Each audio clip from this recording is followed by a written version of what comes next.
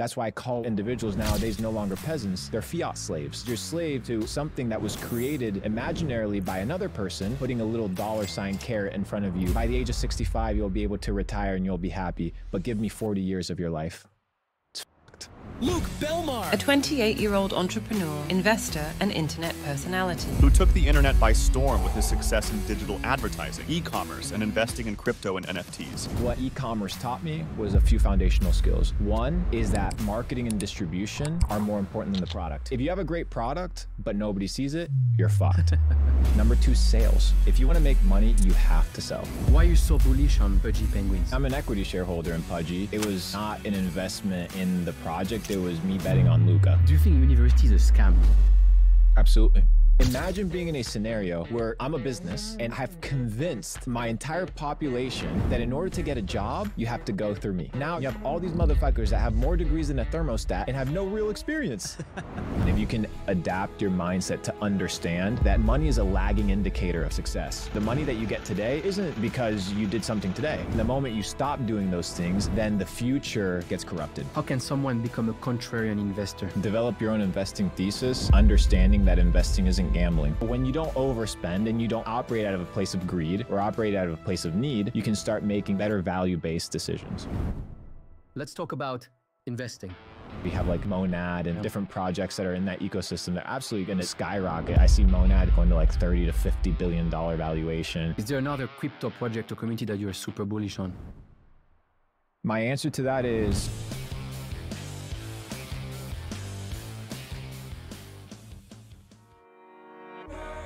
okay.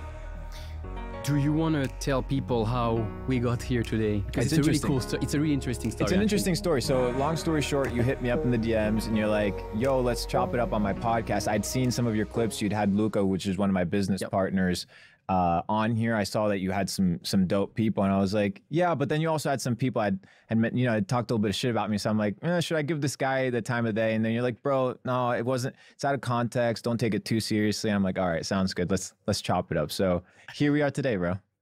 Yeah. Also, I'm super excited to have you, man. So maybe as a start, we are still in January 2024. Yes. It's the first month of the year. And you wrote to your followers, 2024 is about getting wealthy in finance, health, mindset, relationships. This is the year of abundance in all areas of life. Do you think it's possible to master all of these at the same time, especially when you haven't made it yet? Define made it. I define made it simply by being alive and by believing that you can become better, by having hope. I think that that's the first step. I think if you just have the perspective that you have opportunity to develop, I think that it's possible, you know, because when you begin to think about wealth by definition, you know, you have this concept, people are like, oh, this is a wealthy man or this is a wealthy family, but they're only talking about money. And wealth by definition isn't money alone, it's abundance. So what are the areas of your life that you're supposed to figure out or continue developing in order to develop this wealthy, well-rounded life? And this idea of, well, are you going to always get to the place of mastery? No, right? There's always somebody that's going to have more money. There's always going to be somebody that's more ripped. There's always going to be somebody that has a better looking girl. It's just inevitable that there's always somebody that's going to have potentially some perspectives or some aspects of their life that are better than yours. But I think having that focus of not being one dimensional, of being like, because you were telling me, you know, hey, dude, I was in business, I traveled the world, lived in all these super mega metropolis, and then I went back home and my health was fucked. So it's like, were you wealthy? You had all these experiences, all these things, but you had a foundational thing that wasn't in check. So I think just having the mental kind of parameters of understanding that you don't have to neglect your health in order to make money. You don't have to not talk to your mom or your parents for 2 years because you're hustling and grinding in the business. No, there's a place of balance, and that's where I would define wealth. That's really interesting because, I mean, if we were where we are today, we might have come across a podcast that Naval Ravikant released in 2019 or 18, which is... the one with Joe? So basically, he did one kind of like on his own based on all his tweets, which is how to get rich without getting lucky. without getting lucky, right? Exactly. And then he went on Joe, and then and that's how I discovered him, right? Through Joe. And then I went to this first podcast, which is 3 hours and a half. And one of the key points there is money is not going to make you happy, but it's going to help you get to a kind of stage of life where you can then focus on what really matters. And so what he advises is you should kind of make yourself almost miserable to make money as quickly as possible to then get onto the real things in life. But it's not really what you're saying. Well, I wouldn't say misery, but I would say, how can I make the most amount of money expending the least amount of time?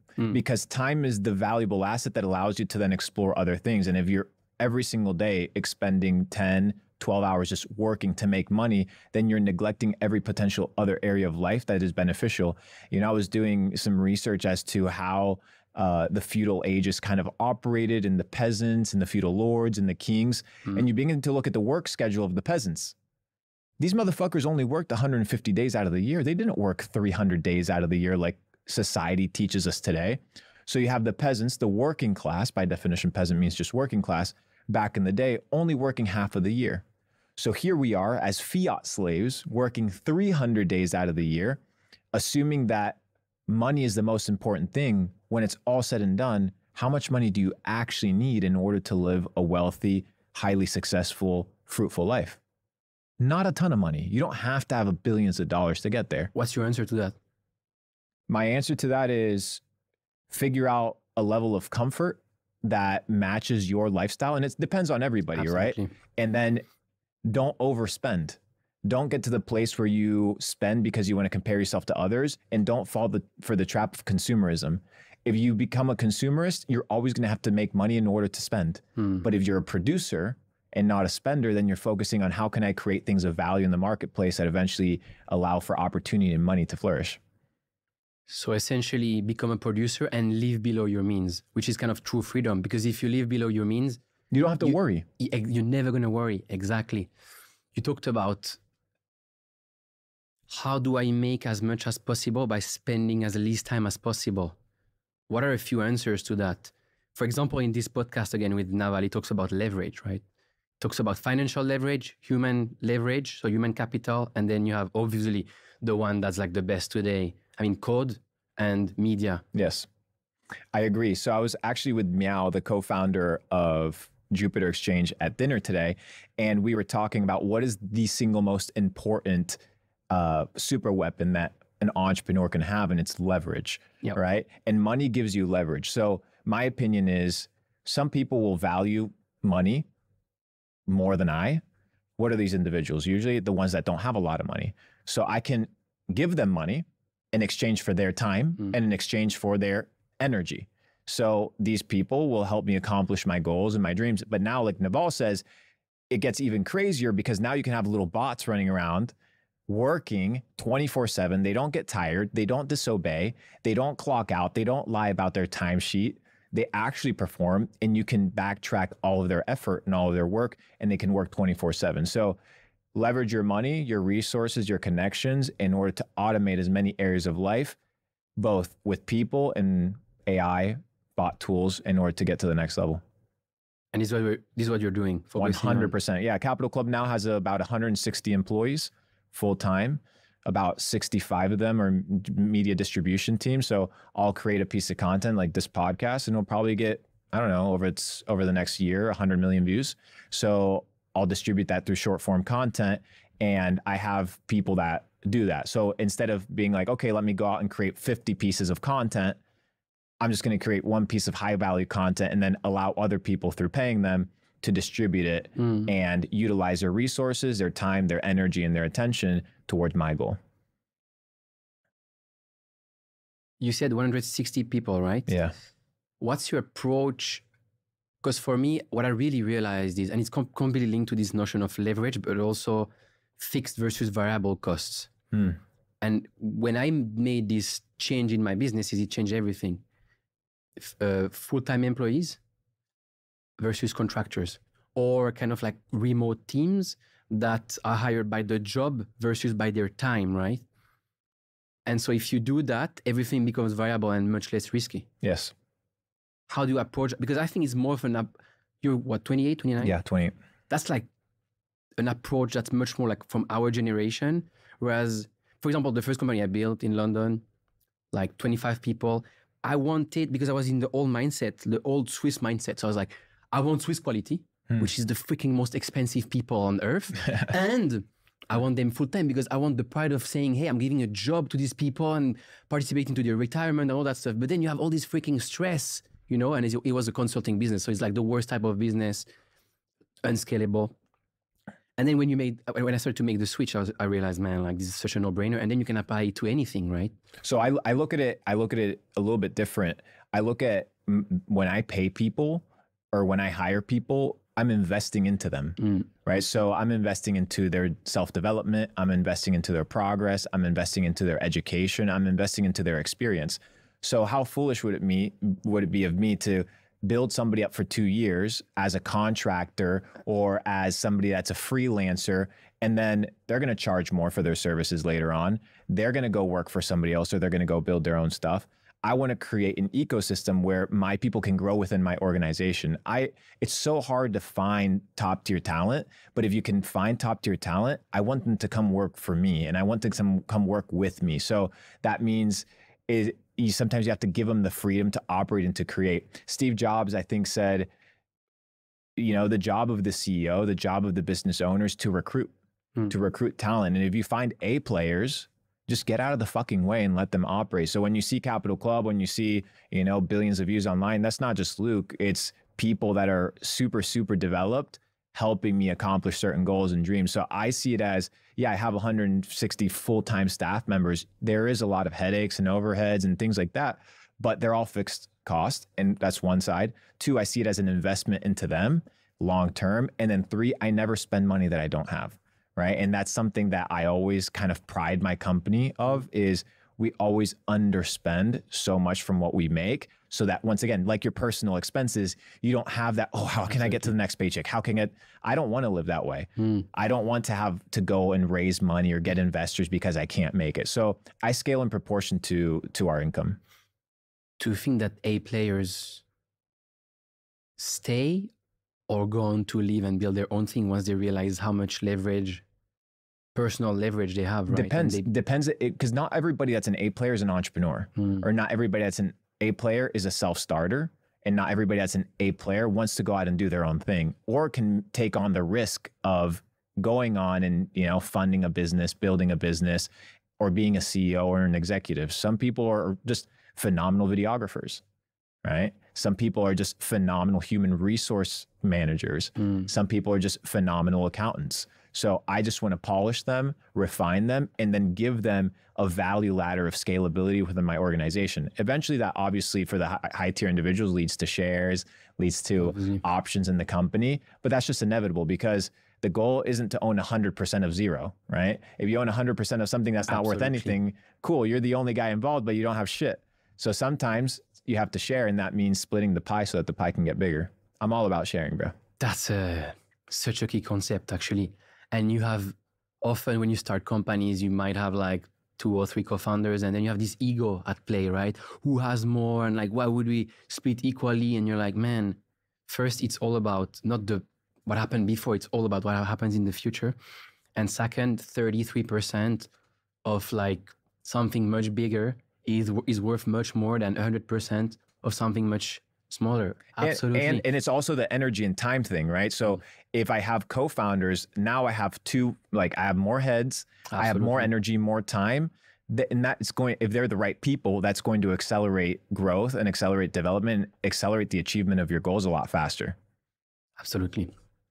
So you said you have 160 employees, you're 28, which is really impressive. You've done a lot of pretty amazing things since probably in your 20s, right? Since I started my entrepreneurial journey in e-commerce in 2016. I started buying my first Bitcoin, $588, 2015, but it was, you know, tinkling and playing around. But my entrepreneurial swing and actually becoming a proper entrepreneur, 2018. Where does this hunger and huge fire in the belly come from? When you're broke, brother, you have nothing to lose, dude. I don't want to live a life of regrets. like I said, I was talking with Meow, and I said, dude, imagine being on your deathbed. And cool, everybody thinks that you're successful. Cool, everybody thinks that you have a lot of money, but you yourself, you look at yourself and you're like, oh, I could have done more, or, you know, I didn't go for it. Dude, I just don't want to deal with that shit. I don't want to be in a situation where I regret the fact that I gave up the gift of life to settle for mediocrity or to settle for less. And money, like we talked about, gives you access to opportunities. So talking about Switzerland, for example, if I didn't have money, I wouldn't be able to visit Zermatt. I wouldn't be able to visit Geneva. I wouldn't be able to visit these incredible, beautiful places. So I want to experience life. And in order to experience the fullness of life, I just have to work a lot harder than the average individual in order to experience more things. Absolutely. And the I don't want to have regrets. I mean, one of the key things that we're all looking for in our, probably in our life, right? But when you're a high achiever since early 20s, you're like, okay, how do I get happy, truly happy? And in the beginning, we kind of like mistakenly think that it's the money or the businesses or the girls or all this shit, right? But then you realize, and I think it was Andrew Tate who was saying that, which I don't agree with a lot of what he says, but he also talks a lot of truth, right? And one of these things was something like, when you work really hard on something, it's not about the result. It's knowing that you're giving your best will make you happy, right? And will make you have no regret. And it's much less about the actual result of like, was I successful? Rather than just, I gave my best, right? And if I give my best and I'm in the hustle, and actually you see it, right? When you build businesses, the best moments are when you're struggling. Yes. And you're having these goals. And when you kind of like reach these big milestones, could be first million or first 10 million or another kind of business goal, right? You realize, fuck, that's it. Like that's not like the thing that really makes you happy.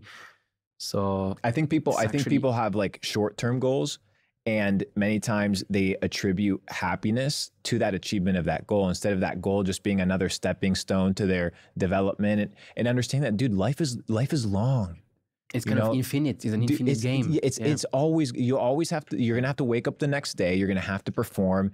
You know, if you don't exercise, you're going to lose your physique. If you don't continue taking care of your family, if you don't continue elevating, if you don't continue leveling up, what you don't use, you lose.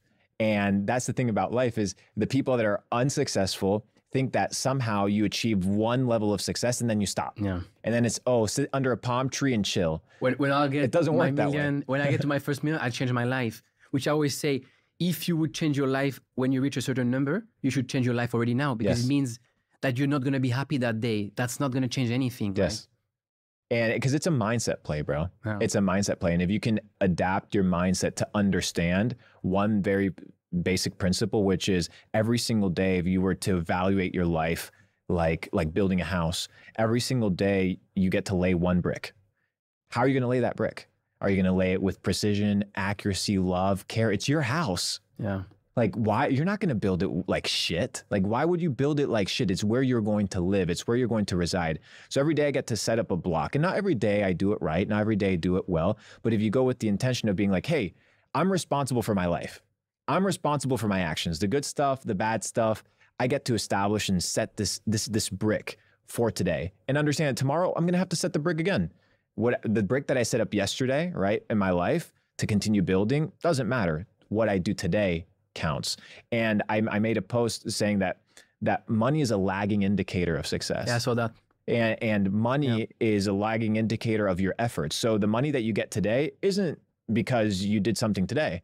We're here today, not because of what we did today, but because of what we did over the last couple of years that led up to this moment. Absolutely. And the moment you stop doing those things, then the future gets corrupted. You don't see it directly. That's the thing. And in the beginning, when you get successful, the first time, you can become complacent, right? We talked about that with Luca on the podcast, actually. And we probably all made this mistake, or I don't know for you, but like most of us. And then you're just there like, oh, if I just do nothing, it continues to freaking rain, right? Yeah, it happened to me, bro. It happened until to it doesn't, yeah. And then you get completely fucked. And then, anyway. So that's a super interesting one, actually. I think even Jeff Bezos talks about that. We're building, what we're doing today, he says in business, is going to happen in 3 years. So it's kind of like an extreme version of that. And it's also, it doesn't just apply to business and to life. If I'm the captain of a ship and I know the destination where I'm going, 99% of the time, I won't see the port of destination. I won't see it. I have to understand that if I just travel and I do what I'm supposed to do, eventually I'm going to get there. The captain doesn't say, well, just because I can't see the port of destination, I'm not going to leave. I'm just going to stay here and wait. No. With vision, right, and understanding and belief and knowing where you want to go, you set the trail, you set the path, and you work towards it every single day. You talked about these bricks, right, that you're kind of setting in a certain way. And you grew up in Argentina, Yes. right? So we all grew up in different places. You grew up in Argentina, I grew up in Switzerland. And the place where we live, the environment, the culture we grow in, obviously is going to impact and limit our beliefs Yes. and our self-beliefs. What's acceptable, what's not, what's possible, what's not. How does the young Argentinian, Singaporean, American, or even Swiss teenager, or let's say, early 20, deprogram himself and sort of, as you'd say, like get out of the matrix to set himself up for insane success? So first is understanding that you're not what your religion tells you are. You're not what your parents tell you are. You're not what your friends tell you are. In fact, you're not even what you tell yourself you are, because you don't even truly understand your limitless potential. So when you live in a situation whereby you're limited by the opinions and the insecurities and the projections of other people, what you're doing is you're limiting your potential and your growth for self-development. And the first part is understanding that you can become whoever you want to become. If you want to become successful, you will become successful. If you want to become rich, you will become rich. If you want to become literate, you will become literate. If you want to become well-traveled, you will become well-traveled. But you can't want something and then do another 100 things that are an antithesis or completely opposite to the goal that you want. So if I want to get rich, well, I'm going to have to pay the price. If I want to travel the world, I'm going to have to pay the price. And most people, they want something, they wish things, but they don't truly want them and then work towards them. So know where you want to go, know what you want, and then don't want other 100 things that are completely opposite to the achievement of that goal. So you don't have to have a ton of goals. Establish, 2, 3 goals, things that are easily executable and easily achievable. You don't have to go out and make $1 million tomorrow. No, relax. What is the next book about business and leadership that you should read? Mm-hmm. How should you be working out and eating and taking care of your health? How do you treat your relationship with your mom and your dad and your siblings? Well, that's going to easily translate into how you treat your business partners. So how you do the small things is how you do the big things. And like I said before, you just master building that foundation, building those little bricks day by day. And once you zoom back out, you'll see the beautiful creation, the beautiful artwork that you've built with your life. And it'll be a masterpiece for everybody to observe and be like, this guy lived a great life. And maybe to kind of take off the magic, right? Oh, this person is so successful, or this person is so fit.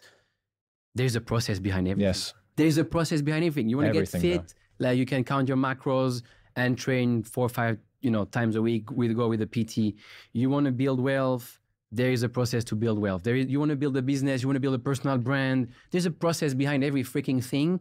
And it's kind of boring once you understand that, because you're like, man, I'm just repeating the same shit every day. But that's where most people kind of fail, because we're all looking for like the thrill and the thrill of the new thing. But actually all these things that we need to do to like get successful in one area or another of life is just based on processes. The process and in the preparation, you have to, if you want to become a billionaire, if you want to become a millionaire, you have to develop the philosophies, the ideas, the habits, the work ethic of this type of persona, of this character, in order to then become that type of individual. Abraham Lincoln famously said, if I had 6 hours to cut down a tree, I would spend the first 5 sharpening the axe. So it's not about just the hustle, and it's not just about the grind, it's about the preparation, it's about the effort, it's about the dedication. Yeah, you see Usain Bolt, right, on stage with the gold medal. You see Michael Phelps on stage with the gold medal, but you don't see jumping in the pool for fucking 10 years. You don't see having to run sprints in the middle of Jamaica in the heat for decades. No, you don't see that. But it's easy to criticize, the people sitting in the red carpet or standing on the red carpet from the motherfucking carpet of your own home when you have really nothing to do or you haven't accomplished anything. So it's understanding that it's a process, understand that there's a lot of sacrifice, brother, involved in becoming somebody great. And it's going to require literally your life force energy to materialize these dreams into reality. It's really interesting that we talk about that because I wrote a bunch of things around that. Public rewards versus private practice. So I think it's today or 2 days ago, there was Tony Robbins on a podcast called My First Million Podcast, which we all know. And he talked about the concept of it's what you do in the dark that puts you in the light. And then he gives the example. You gave some example. He gives the example of Stephen Curry, 500 shots a day, 3,500 shots a week, 180,000 shots a year, 2.7 million shots in 15 years of practice. Out of 16,000 game shots with 3,500 makes, he's one of the best of all time. Less than 0.1% of his shots are seen in a game. Can you give some personal examples that show that success all comes down to obsession, sacrifices, practicing day in and day out, being consistent, patient, and persistent? Yes. I would probably attribute it at the beginning of my career. I would say e-commerce, building an e-commerce business has taught me foundational skills that then translate into everything else that you do. So people say, well, I'm going to go do one job like sales, or I'm going to go do e-commerce, or I'm going to go build a digital marketing agency, or I'm going to build a data analytics company. But what are the skills that you're learning? No, you're not just building a data analytics company. You're learning how to become a CEO. You're learning how to become a leader. You're learning how to become a well-polished individual. You're learning how to balance a checkbook. You're learning how to balance emotions. You're learning how to balance your employees' emotions. So what e-commerce taught me was a few foundational skills. One is that marketing and distribution are more important than the product. So if you have a great product, but nobody sees it, you're fucked. It doesn't matter what business you're in. It doesn't matter if you're in crypto. It doesn't matter if you're in finance. If nobody knows what you have to sell, nobody's going to see it. So one of the essential skills that I learned is I need to learn how to garner, manage, and distribute my product. Number one. Number two, sales, right? Absolutely. If you want to make money, you have to sell. You have to sell. Now, in order to make money and sell, there's 3 areas that you need to master. Number one, you need to be the best at what you do. You don't want to get hired for being cheap. You want to get hired for being the best. Number two is what you do in sales needs to be in high demand. You don't want to be selling Eskimo, an Eskimo ice. People are like, I can sell anything to anybody. Yeah, but that necessarily doesn't mean that you're going to be able to make a ton of money. So what you need to do is needs to be in high demand. You need to be the best at what you do. And then finally, you need to be irreplaceable, right? Can you be replaced by AI? Can you be replaced by somebody else? That's a question that needs to be answered. So I figured out in sales, I need to be the best at what I do. So if I'm selling a product or a service, people need to see me as a person of reputable standards. I need to be in high demand. So what I'm going to be selling needs to be in an evergreen niche. We saw so many, hype niches or themes come up in crypto over the last couple of years, all sorts of shit, but they were just fads, right? It wasn't sustainable because it wasn't in high demand. And then finally, you need to be, like I said, the best at what you do in high demand, and you need to be irreplaceable. So can somebody replace you? So when you look at your skill sets, you need to ask yourself, well, what now can AI not replace? So what are you building today that AI can't replace? I was telling recently another podcast host, I had the privilege to ask a couple questions to one of the co-founders of OpenAI many years ago before I launched Capital Club. And he told me, I asked him, hey, should I build an AI company? He's like, no, don't build an AI company. Build an AI-proof company. Build something that AI will never be able to replace. Because he's like, you're going to go building AI with who? Against all the MIT kids, Stanford kids, against all these nerds, all these think tanks. So you're going to have a very hard time. But if you can establish a moat as to what is something that AI cannot replace, like self-development, community, personal growth, then you have the ability to sell in a way that AI can't replace. So marketing, distribution, and sales are the 2 kind of beacons and pillars that I've established as essential necessities for winning in business. And on the top of that, authenticity. For sure, bro. Because a lot of people think that being good at sales is being good at bullshitting, right? The thing is, if you do that, you'll get people for the first round, but they'll never come back, and you're gonna ruin your reputation. What I tell people, just to follow that, is if you sell something to somebody that they don't need, you're not a good salesman. You're a con artist. So when you sell, you need to sell ethically, and you need to sell understanding that you're there to serve people. Absolutely. Basically, how can I provide you as much value as possible? And that's my problem. Not ask for anything because you make the assumption that, but the smart people, they'll understand, like, oh man, you're giving me something, I'll give you something back, right? It's all about providing so much value and doing it in a just, I'm not asking you for anything.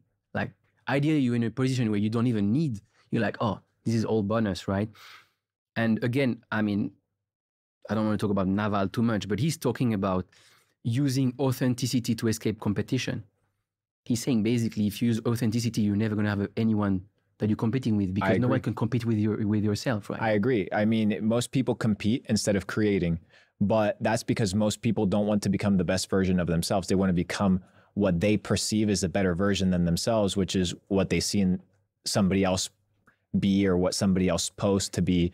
When you have the same capabilities, you have the same potential, you just have to work for it extremely, extremely hard. And what I like about the internet is that the internet doesn't take bullshit, right? So now as the creator economy begins to develop, and as, you know, people spend time online, things become more transparent.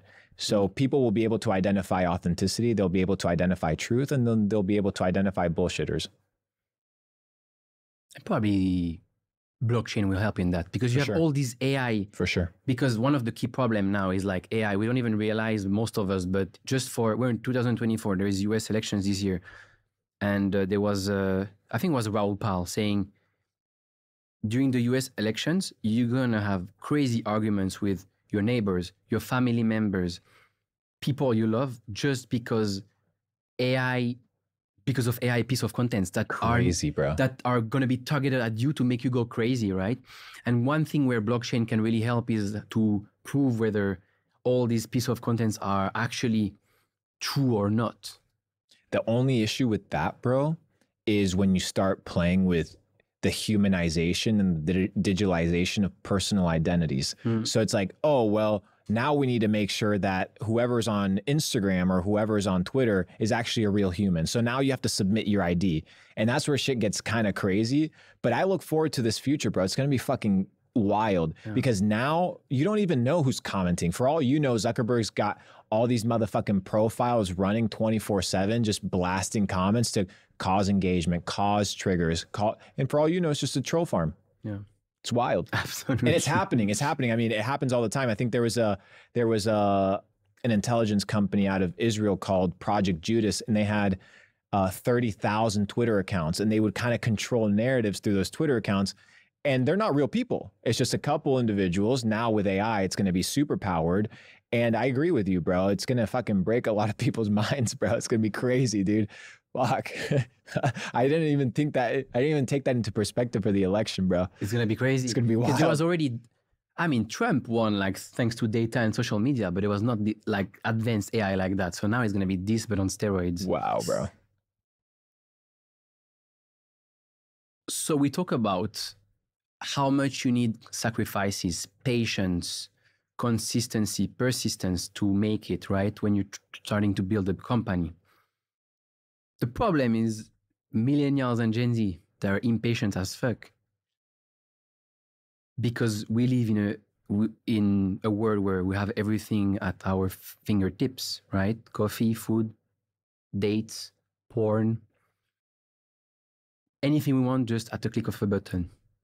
But the really good things in life, a career, a relationship, a business, good health, wealth, they all come from daily compounding, right? Of small actions. What's your message to our impatient generation today if they want to be truly successful tomorrow? Be impatient towards the good things. Be impatient towards doing the good things every single day. Be impatient towards waking up and going to the gym. Be impatient to get on your sales calls and close those clients. Be impatient to pick up that book and read. Instead of being impatient about the results, be impatient about the input. because you can't control the output. You can control how many seeds you plant. You can't figure out which seed is going to grow and how many apples are going to come from that apple tree. You can't control that. You can't control the day you're going to become a millionaire.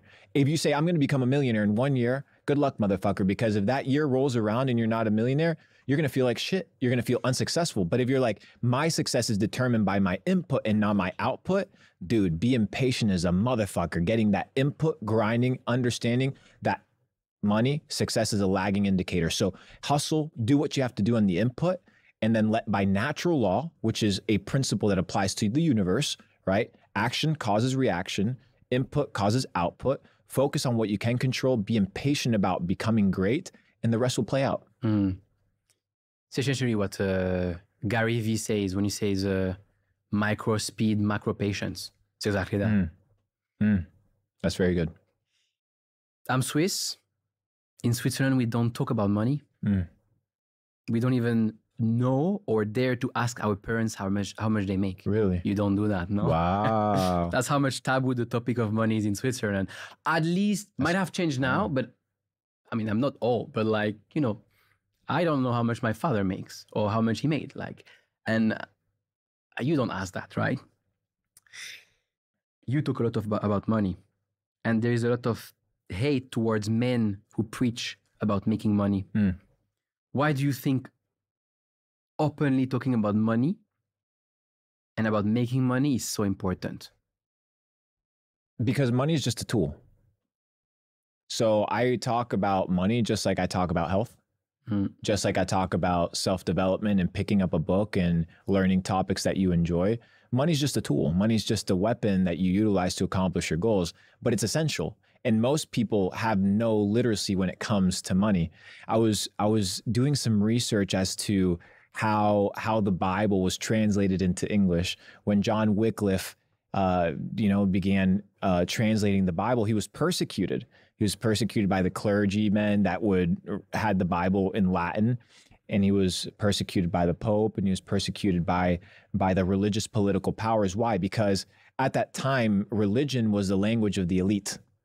And it's what kept people in slavery. It's what kept people in bondage and in fear. Today, now that, these spiritual texts have been translated and anybody can digest them, the tool of suppression is no longer religion, it's finance. So finance has now become the language of the elite. There's a reason the tax code is so complicated. There's a reason why they don't teach you money in school.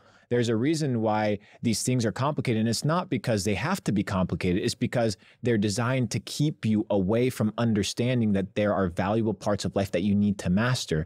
So when you understand that language is also correlated to your ability to understand, what my goal is to simplify these concepts so that people don't fear them and that they can understand them in a very basic way so that they don't have to depend on a tax accountant, so that they don't have to depend on somebody to tell them how to make money. A banker. Exactly. That takes massive they're all the middlemen. They're all the middlemen to God. In God we trust.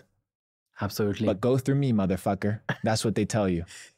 That's a really compelling one, because I'm in the banking sector. It's, if you start to, for me, like the journey was since I was probably 21 and 22 when I started the first company.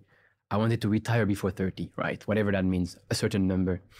So I was like, how do I retire before 30? And then we had some employees and we had, a pension, because you have to invest in a pension for your employees. So I was like, how do I, with my pension and with other people's pension, invest this money to retire as quickly as possible? And then you start from there to understand how the entire system is made, that every pension, it's fucked. bro. In the UK, you have this self-investment pension plan, SIPP, I know, right? The government invested on your behalf. So fucked, then you bro. understand the whole thing, which is you're like, okay, how do I start? I'm going to start about reading about timeless principle of investing. There's not that, they all say the same, right? The little common sense of investing, a bunch of these books. Also, Tony Robbins, he wrote a really good one, which is Money Master the Game and Unshakable, and very simple ones after the great financial crisis to help millennials invest and to make them understand that it's actually not hard. It's just made harder by the ones who need to take a fees, right? And so you need the middleman to God. Exactly. And the person that can be the middleman to God will charge you, you know, in order to get to heaven. And when you realize that you don't need a middleman in order to talk to God, and you don't need a middleman in order to learn finance, and you don't need a middleman in order to do anything, the middleman gets upset. And now the middleman not only controls finance, but they also control the school system, because they're the ones that fund the school system, and they're the ones that fund the universities, and they're the ones that fund pharma, and they're the ones that fund food. So now the entire narrative is controlled by this centralized group of people. That's why I call individuals nowadays no longer peasants. They're fiat slaves, because you're slave to something that was created imaginarily by another person that controls you and is expending your life force energy and putting a little $ carrot in front of you, dingling and saying, by the age of 65, you'll be able to retire and you'll be happy, but give me 40 years of your life. It's fucked. So if I can, in some way, shape, or form, kind of at least trigger these conversations for people and be like, maybe let me look at the Federal Reserve Act of 1913. Maybe let me figure out why we got off the gold standard and who was actually involved in this process. Let me figure out why Satoshi's narrative of immutable money is actually compelling. And yeah, maybe I don't have to become a scholar when it comes to finances. Maybe I don't have to become somebody that actually understands the ins and outs of everything. But the last thing you want to be is ignorant, because in ignorance, you can get fooled. And most people are ignorant. And what I think sometimes people get upset at is the fact that you're showcasing their ignorance. And sometimes the truth hurts. But I'm willing to offend in order to save a few. What do you think is the single biggest limiting factor that prevents most people from taking full control of their finance and their future? Most people blame others. Most people fear the consequences of being responsible for the good things and the bad things of their life. I often tell people, everyone is self-made, but only the successful will admit it. Because the unsuccessful person, they're self-made, but they won't admit it. They'll blame somebody else. They'll blame the imaginary thumb of the government. They'll blame the race. They'll blame the color of their skin, but they'll never look at themselves and be like, what did you not do?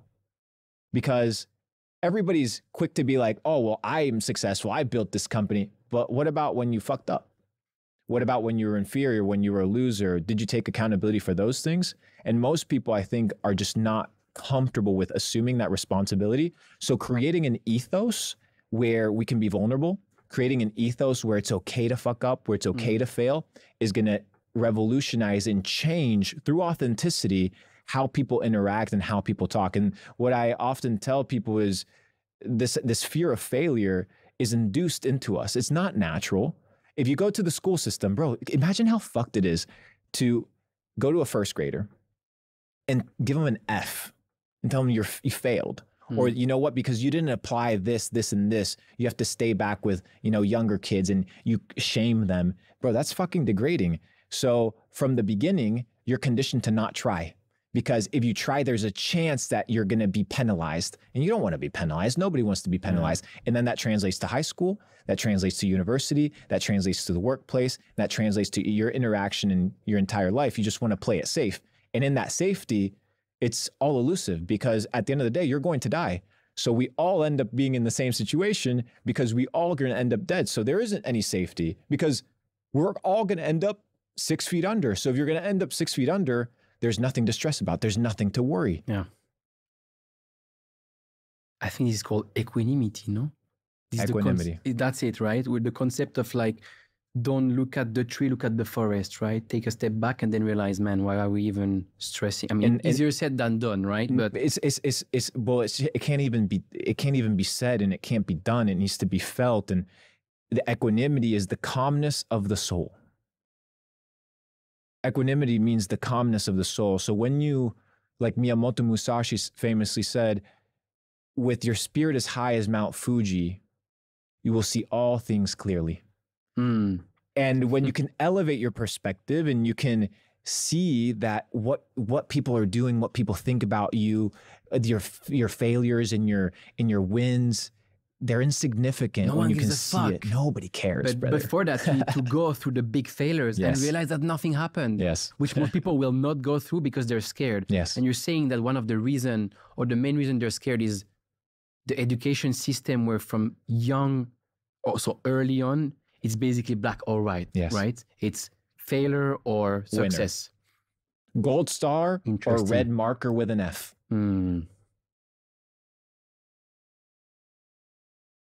Would you go as far as saying that, let's go into the education one because it's a very interesting one. The education system was created by the Rockefeller Foundation under the Prussian school system, which was the idea of creating factory working bots that don't question, they don't do anything except obey. That's why the school system resembles the industrial era. You raise your hand in order to use the bathroom. There's an assembly line. The bell rings. Therefore, that's your break. That's your cue. You have to be operating just within your little dynamic. You can't explore. You're not supposed to collaborate. You're within your little area of work. This is what you do. But it not only resembles the industrial kind of era, but it also resembles the prison complex. Right? So you have the fluorescent lights, you have the locked rooms, you walk in a line, you go to the yard 1 hour of the day, and you only do it when the bell rings. Dude, can I just, when everybody clips it, all you have to do is look at what a cafeteria looks like in the United States school and look at a cafeteria prison. They look the same. So everything is conditioned from the moment you're young to absolutely create and prune you into being a fiat slave. Which we all follow, right? We even getting out of this mindset of, and again, my Swiss side will be like, you don't have to be an entrepreneur to be like, it's not only about being an entrepreneur, right? You can be a consultant and be happy. You can be you can even be right? an employee. It's not even about that. It's about understanding that what you've been conditioned to believe is a bullshit. What you've been conditioned to feel about reality, what you've been conditioned to understand is true, is not true, and that the systems, the beliefs that you've been given are not yours, and that you're not bound and limited to these things in order to become an individual that achieves greatness. Greatness isn't what Luke Belmar tells you greatness is. Success isn't what Luke Belmar tells you success is. What is your symphony of success? When you hear success, right, what does that mean to you? What does that look like for you? It looks different for you. It looks different for me. But pursue that path. Most people know, hey, I want to pursue something. I want to become somebody. But then because of the fear of failure, the fear of judgment, the fear of insecurities, and shame on all these motherfuckers online that talk shit, because the last thing you want to be doing is criticizing and insulting somebody for trying. Absolutely. When we're all just trying to make it. So why are you trying to hold the brother down? You know what I mean? What about crazy? What about your parents? Because obviously your parents, I mean, I'm saying, when I say your, I mean like people's parents, right? My belief is that most parents only, even if they don't know how to communicate it, they truly love their kids. Yes. And they want the best for their kids, right? But just because they want what's best for them, they don't know what is best, right? Just because somebody loves you doesn't necessarily mean they know what's best for you. And what I always tell people is, with your parents, people that have invested their life force energy into nurturing and raising you, especially if they love you. If they don't love you and they treat you like shit, fuck them, right? That's my point of view. But if they've actually empowered you, they've worked hard to help you elevate, they want to see what's best for you, prove them wrong, right? If they don't want to see you elevate, prove them wrong with your actions. Your parents aren't going to be upset if they see you waking up early, if they see you pursuing your dreams, if they see you being productive. If you're not doing anything, you're just playing Fortnite all day, being a lazy piece of shit, they're going to start questioning, well, what is this person doing with their life? And rightfully so. But I think when parents also understand, and a lot of them do, that you're actually being productive and you're putting forth a plan towards success, a lot of them will support it. Yeah. Because ultimately they just want you to be happy, and they'll feel it and they'll see it if you're happy in whatever you're trying. And you have to sell them on it. It goes back to what we talked about. You have to sell them, just like you have to sell your girl on staying with you, just like you have to sell your customers on hanging around. You have to sell sometimes your parents on them allowing you and blessing you to pursue different areas of life. And worst case, if they still don't want it, there is still the possibility of saying, hey, I'll find a whatever shit job or just to not depend on you financially anymore, so I can do my own thing and you don't have a say anymore, right? You know what? You know what's funny? It was the Thanksgiving of 2017, and I was remember in 2017. I think everybody was talking about crypto or Bitcoin, and it went up, and then it tanked or some shit. Yeah. I think that's where like the entire culture of, hey, during Thanksgiving, everybody talks about crypto and everybody tells their grandma to buy. I think it came from the 2017 bull run. But we were going around the table, and my mother asked me, she said, what are you grateful for? Right. My mother always asks that during Thanksgiving. What are you thankful for? And I said, I'm thankful for Bitcoin. And they laughed at me, right? They scoffed me. But last week I sent my mother a Bitcoin, right? And she no longer cares about whether she scoffed me or whether she thought Bitcoin or my gratitude towards it was a good thing or that I'm being thankful for it. She's just happy now that I'm successful, and now she gets to partake in that success. So sometimes you have to eat some shit. Sometimes you have to understand that your vision is your vision, and it was given to you. It wasn't given to your parents. So you don't need their validation. You don't need their approval. But if you're still in their household and you still, want their blessing, then prove them wrong through your actions and be diplomatic through a process of selling them into your vision through action, dedication, and respect. This applies a lot to actually sales in business, right? Yes. Because let's say your clients are big corporations, so there's a lot of politics in there. Sometimes you know exactly what they need, but if you tell them what they need, they'll tell you to fuck off. Yes. So you will sell them what they want to hear. And once you got the project, then you come and you say, forget all the shit that I told you. Now we're going to do the real deal, right? And it's always, it's sales. It's just sales. Like everything is sales. It's true. It's crazy. And if you can't sell your mama on letting you start an e-com store, then how are you going to sell anybody on giving you $1 million check to go start a business? Or how are you going to go sell something that's high tech? Or how are you going to sell anybody on anything else? Yeah. Everything starts in the basics, right? Everything starts in the beginning. And if you can be diplomatic with your family and bring them onto your vision, so be it. But at the same time, the path of success and the path of entrepreneurship and the path of greatness is lonely. And you have to be willing to be alone in the process to getting to the top. And I realized in my life and my main perspective in life wasn't to become successful. My perspective of life has become to pursue truth. And when I told God, hey, I will sacrifice my family, my relationships, even my life for the pursuit of truth, then that commitment and that dedication carried me through any insecurities, any doubt, any loneliness, and eventually all these things played out well. So you would say that you're still lonely? No. Often? Because I can be alone and not be lonely because I'm with myself. How do you get to that stage? Because for me, spend a lot of, when you're in the car, turn off that motherfucking radio. Be in your thoughts. Ask yourself, why is it that you do what you do? Ask yourself, why do you wake up in the morning and do what you do? Why is it that you pursue the goals and the dreams that you pursue? Have these conversations. Be comfortable in your own skin. If you're uncomfortable, ask yourself, why is it that you're experiencing these things? Why is it that you are in a situation where you don't like to be by yourself? Because if you are with yourself, it doesn't mean you have to be lonely. You don't need other people. Because when you're on your deathbed, dude, nobody's going to be there. It's just you, yourself, figuring out, did I live a successful life? Did I do what I say I was going to do? You can't point fingers. You can't say, oh, because this person said this or this person said that. No. You're fully accountable for your life. And when it's all said and done, it's all up to you. So why not live that way? What do you do concretely with that? Do you meditate? Do you pray?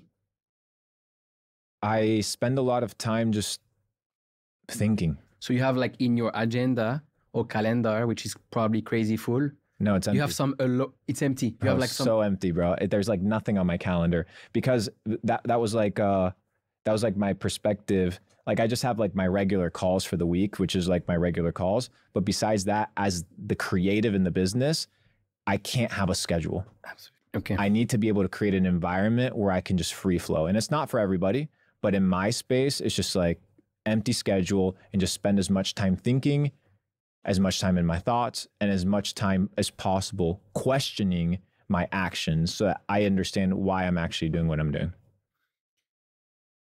You talked about pursuing truth Mm. and thinking basically back to what you've done. You went to college No, briefly? dropped No? out. Yeah. Dropped out, right? I want to dive I went a to bit- multiple universities, tested different things, 1 quarter here, 1 quarter there, but it never suited me because the teachers were kind of losers, and I sensed that from the get go. I'll tell you, bro. I had 2 teachers. 2 teachers convinced me that school was shit. My first one was a communications teacher. Didn't know how to fucking talk. So I was like, how's this person going to teach me communication? And then the second one was at the second university, an international business professor that had never been overseas. So I'm like, how are you going to teach me how to become an international entrepreneur? You're talking about macroeconomics, microeconomics, but are you telling me about culture? Are you telling me about how to interact with Chinese people when I actually go to China and how to broker a deal? You can't learn that unless you're there. So I was like, fuck this. I got to go learn this, actually get in the trenches. Yeah, I mean, for me, I was kind of also the motherfucker I completed the whole like bachelor, but I was always thinking, especially when I did my master's, I did 2 internship, 3 months each in between bachelor and master. I go do my master and I realized that I have more work experience after 6 months of freaking internship than the PhD professor in front. And we had an entrepreneurship class, 14 sessions. And at the very end of this entrepreneurship class, 14 sessions, she's like, hey, anyone has question? And I'm like, she had done a PhD in entrepreneurship, never built a business. And she was an entrepreneurship professor. And I'm like, do you really believe we can teach entrepreneurship? Like, and same, I always thought, man, That's like, so fucked, bro. like, I don't disrespect you, maybe because of my Swiss values, but I'm like, how can you teach me something when you've never freaking done it before? Yes. Right? And if you think about it, the education system is completely outdated today, right? Yes. And so there is different takes on that. Do you think university is a scam? Absolutely. Because it's a business, right? The university is a business. So in certain countries, you have public university, but somebody's paying for it. Maybe it's the government, but somebody's paying for it. In the US, university is expensive as fuck. Imagine being in a scenario where I'm a business, right? And I have convinced my entire population, right, that in order to get a job, you have to go through me. Once again, it's the middleman to the workforce. It's the middleman. So now you're like, well, I can't develop skills. I need a degree. And you have all these motherfuckers that have more degrees than a thermostat and have no real experience. So then they go and you hire all these super intelligent dudes, quote unquote, but have no values. They have no self-esteem because they haven't actually accomplished anything. Not only that, they're super inexperienced and they're not even worth having around. They're entitled. They're arrogant. That's true. They think that because you took a couple tests in school, That's true. that you can, bro, the marketplace will fuck you up, dude. Actually, because you're being told at university, you are the leaders of tomorrow. You are the leaders of tomorrow. And then you end up with so many people with papers, right? With university papers, that we have this thing called academic inflation, where you've gone through all these studies, you might have taken a loan, and then it's hard to find a job. And if you find a job, the job is going to pay you like shit. No one will give a fuck about you, right? So yeah, it's true. Like, I mean, I would also argue that when you start your first company, especially if you're young, like no one gives a fuck either, right? And it's hard. But why? And it depends, right? Like you have certain things that are worth learning. But here's the thing, even medicine. Let me talk to you about this medicine shit. Sometimes I would go into these lecture halls. I went to this veterinary school once to kind of have an understanding as to their nutrition, because I was very curious as to who ran the nutrition classes. And I figured out that Purina, right, the dog food company, which is basically poison for animals, they were sponsoring all of the university's food supply in exchange for running their nutrition class. So they're conditioning all the doctors to say, hey, if you're gonna sell food to your dog, make sure it's our brand. So they're being brainwashed into, one, feeling like they're sources of authority, two, not realizing that information is tailored and curated by the person that is funding that university, and three, just look at the statistics. There's a reason why the second or third leading cause in the United States of mortality is medical malpractice. It's doctors not knowing what they're doing. And that's not even getting into COVID. which would probably be like a 3-hour podcast on its own, but linked to the. Oh, but one second. Going back to the medicine with the veterinary nutrition class that I snuck into, the Purina professor told, there was, I think, about 250 veterinary students, all white jackets, proud of their jobs, recite the following: animals don't need food, they need nutrients, and our food gives them nutrients.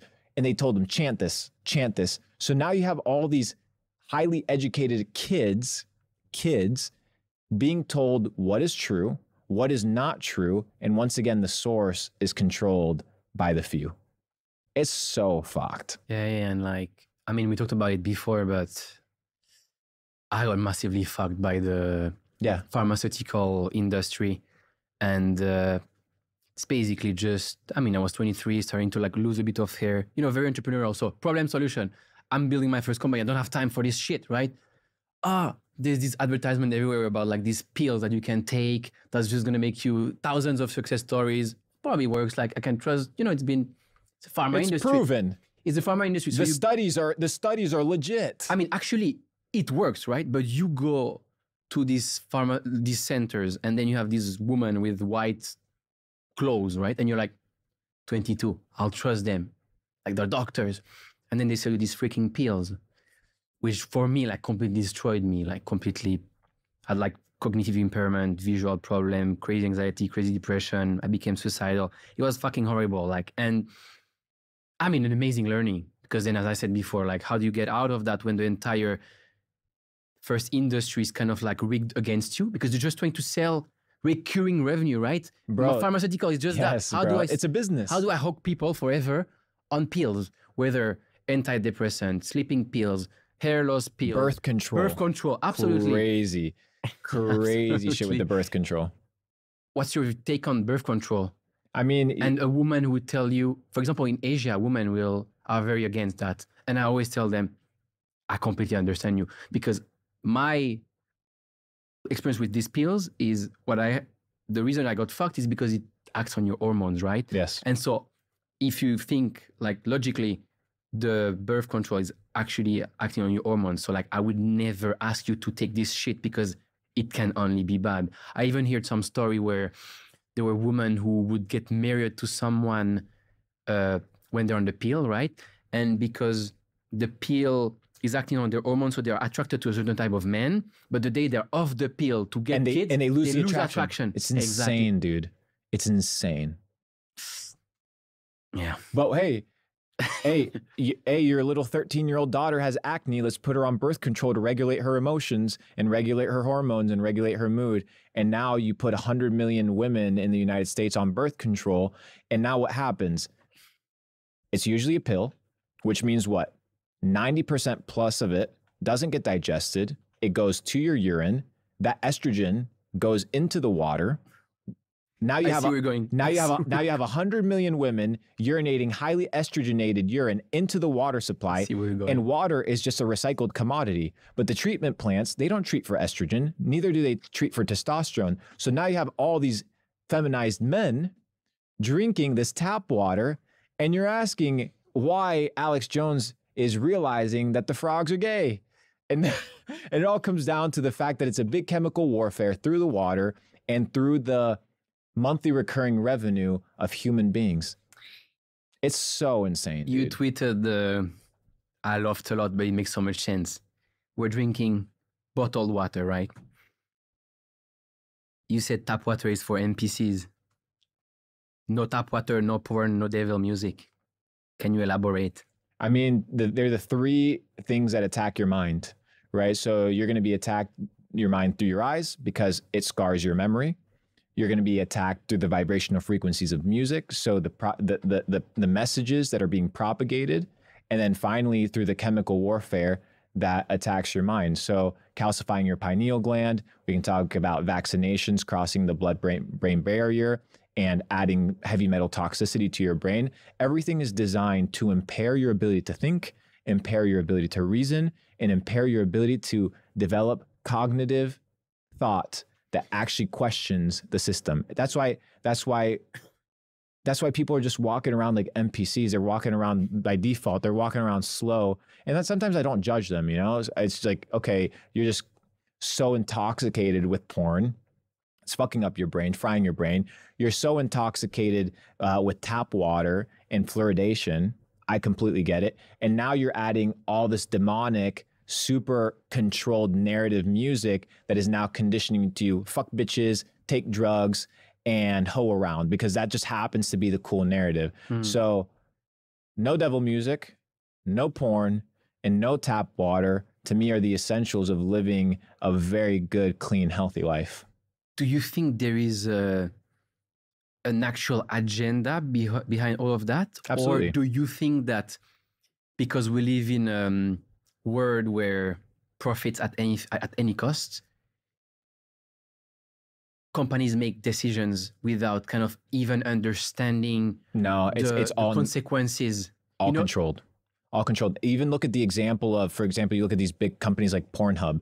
They were doing like secret, like spy interviews with some of the executives. And for example, they would every now and then on the main feed or however these things work, they would add a transgender video, just simply to add that in case, you know, people want to test or experience a new thing. So they're controlling even sexuality at that narrative.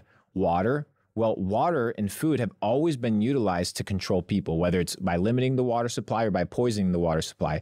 So if you can dumb people down to control them, why wouldn't you? And you begin to realize we have all the shootings, we have all the initiations to gangs, we have the murders, we have families that are being broken apart because of people that cheat. Where are they getting their source of information? Who are they icons? Who are their role models? Musicians, celebrities. Celebrities are some of the most useful motherfuckers on the entire planet, but they're being used as puppets for the narrative. So one of the ways to get out of all of that is one word, would say? Freedom of thought, bro. Freedom of thought. Asking yourself, why is it that you're doing what you're doing? Questioning everything, dude. You have to question everything, even if it's uncomfortable. Why am I listening to this music? Why, out of all the songs in the world that I could pick, why am I listening to fuck bitches, fuck hoes? Like, out of everything. If I could drink clean water, why do I choose to drink the tap water that the government is telling me is healthy? So you can look at this commercial of the mayor of New York City drinking tap water. And he's like, New York City has some of the best tap water in the world. And he runs it like an ad or a commercial. I'm like, dude, this is so weird. So fucked. And then you look at the music industry, and a lot of artists and record companies, they actually have contracts with prison complexes, because most prisons are private companies that actually monetize and they have quotas of how many inmates they're supposed to have. So now you're pushing gang music, now you're pushing violent music, and all these things have real world consequences that are just filling up the prison. That's why America's supposed to be the land of the free, but we have 2.5 million people in prison. That's not normal. One of the things that's really worth questioning, the fiat system. Crazy. Obviously, the crypto podcast. I mean, very crypto focused. So we have to talk about that. But before talking about crypto, more generally, one of the ways that people who don't like crypto can kind of escape the fiat system is, I mean, not really the fiat system, but at least their 9 to 5 and the rat race is investing, right? And I saw you publicly said you were investing about 10% of your net worth in Meta around October 2022, so near the bottom, basically, which obviously in hindsight is the bottom, but you know, crazy high fear. Every time there is a market crash, or we think, oh, maybe it's 2001 happening all over again, like the mega bubble, everything's going to go down 90%, it's the end of the world. So you did that. Today, the S&P 500 is about near all-time high, NASDAQ not too far. Meta all-time high. Meta all-time high. So your call was definitely the right one. And for me, the really interesting fear, important concept for people to understand, and crypto will come into that, but it's the concept of being a contrarian investor. which is the most important concept in investing, right? If you want to make money. Obviously, it's easier said than done. How can someone become a contrarian investor? Develop your own investing thesis and understanding that investing isn't gambling. So when I bought Meta at 80, 90, $100, I averaged within that price range. I wanted those prices. I knew that it was a fair value for the company. So I said, okay, I'm willing to buy it at this price. It's not because I'm a genius, but I looked at the fact that Meta was at 2016 prices. They're not the company that they were in 2016. So why wouldn't I pick up a fuck ton of Meta stock? I'm looking at MSRT. I'm like, okay, MicroStrategy is absolutely going to skyrocket because this guy is going to buy. We're talking about Michael Saylor. He's all in on Bitcoin. And we know that Bitcoin's going to go to all-time highs. Maybe not today, maybe not tomorrow, but eventually. Yeah. So all you're basically buying is a leveraged play right there. And then you look at Carlos Salinas, who's one of the richest guys from Mexico. And he was asked, where's your liquidity right now? He said that too. He said MicroStrategy, and he said Bitcoin. So I said, who am I to oppose this guy's thoughts? That was my thesis for there. And now my next thesis, which is going to play true eventually, is PayPal. PayPal's at a 2017 price point. They generate $1 billion net every single year. One of every 4 e-commerce companies processes through PayPal, and it's still absolutely a behemoth. But it's at 2017, 2016 prices. So why wouldn't I pick it up? The risk-reward ratio just happens to be so much higher. So, in 2023. I only made 11 investments. I only made 11 trades. I don't trade like a savage. I'm not out here on the charts every single day.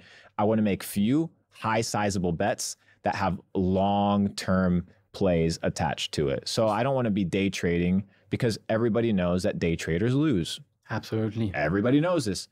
And once again, we talk about the productivity, the lagging indicator. I'm willing to sit on a position 1, 2, 3, 4, 10 years for one very simple factor. Swing trades. Yeah, for one very simple factor. I don't need the money.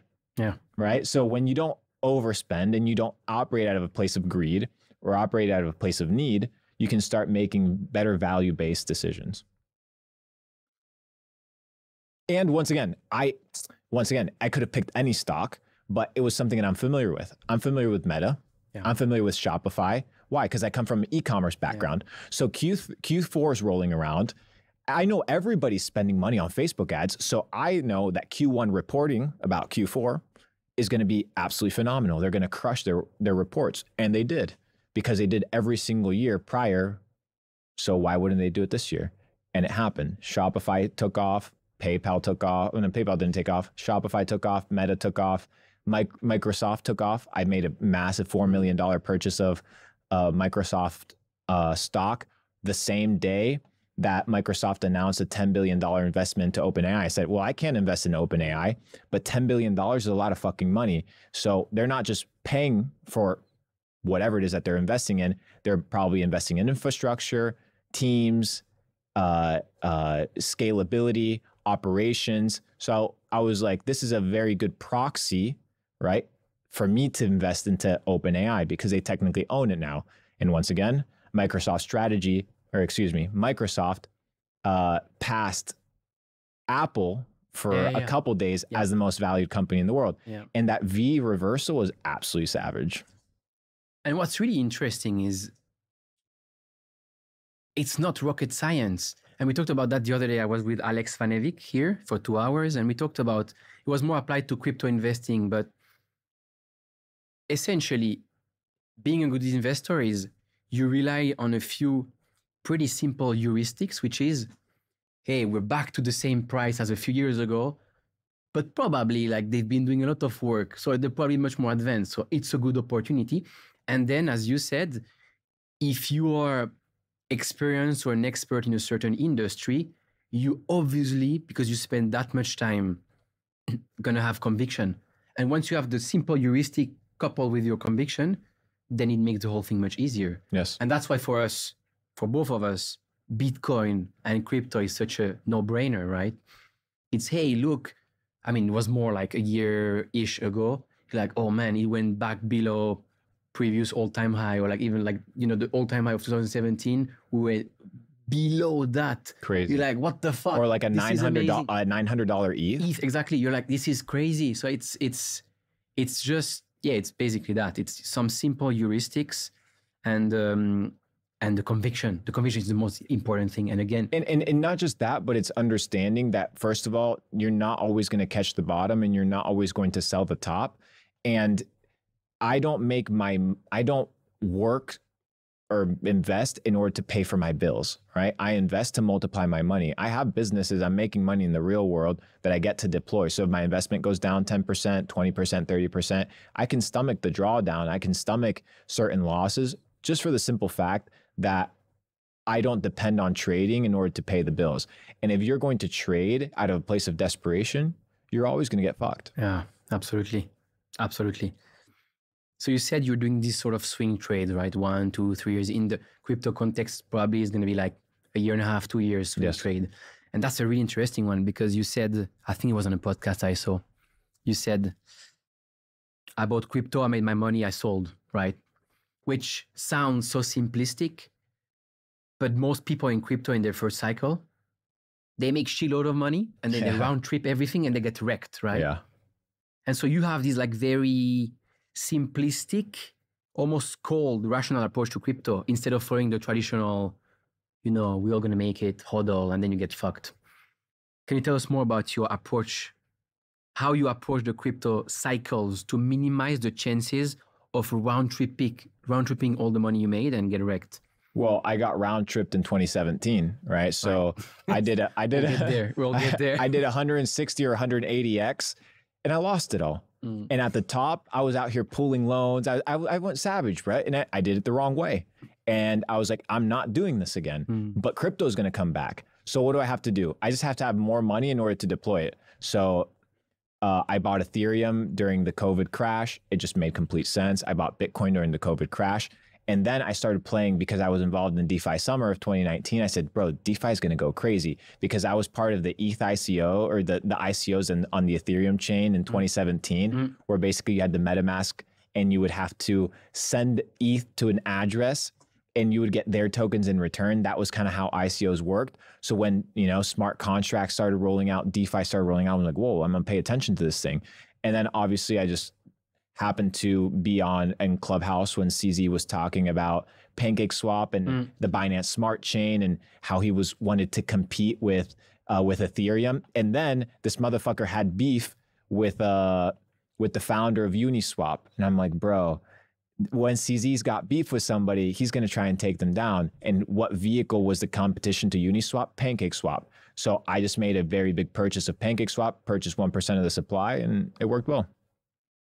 And so that's really interesting, the strategy, because a lot of people, they think I can put like $1,000 in crypto and make a 1,000x, or I'll put like 500 or $100 in like 50 different crypto and I'll become rich, right? But this never works. The strategy is more yours, and it was the same with me. You round trip once, then you're like, I need more cash. So I need to build a business or have a job to get this cash to then, once I have the right conviction and the right timing, luck is when preparation meets opportunity, right? Yes. I'm going to invest at that moment and then like I'm going to wait 2 years and make shitload of money. But because I invested a good amount of money, right? It's probably a better solution rather than what most people think, which is, I'm just going to make, become a millionaire overnight with like a random meme coin. I mean, obviously you can make a lot of money with meme coins, but like there is a few really huge success stories, but there is thousands that are not talked about, which is people who lost everything. Whereas like you can have a more rational approach, which is, hey, how do I have a business generating cash and I reinvest that? It's traditional investing applied to crypto, except it's kind of like on steroids, right? Yes. And in my view, it's, the first bull run, you get kind of round tripped. The second one, you're following the calls on Twitter, but you're a little bit more clever. And then my third one, which is the one that we're coming into right now, I'm not even going to like looking at the charts, trading view, looking at CoinGecko. I'm not even doing that. Now I'm building, right? Absolutely. So so you realize that the upper side and the leverage in reducing your risk is in being involved in the ecosystem. So I went from being a gambler to being somebody that was like, hey, like I can invest in this. I got some money. I'm doing well, to now being like, okay, but the infinite upside is to actually be involved in the ecosystem, be involved with the projects.